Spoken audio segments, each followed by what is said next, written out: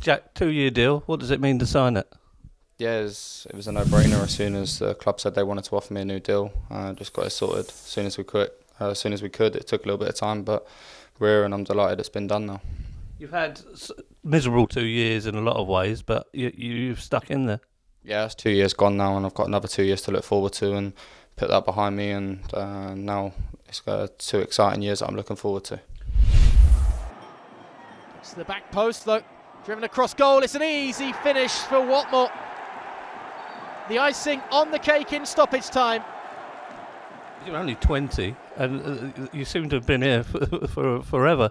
Yeah, it's been the first game I was involved with. I was 15, so it's 5 years I've been around in and around the first team, and every contract just seems to get more exciting to sign, and I'm glad it's done, and I'm really looking forward to next season now.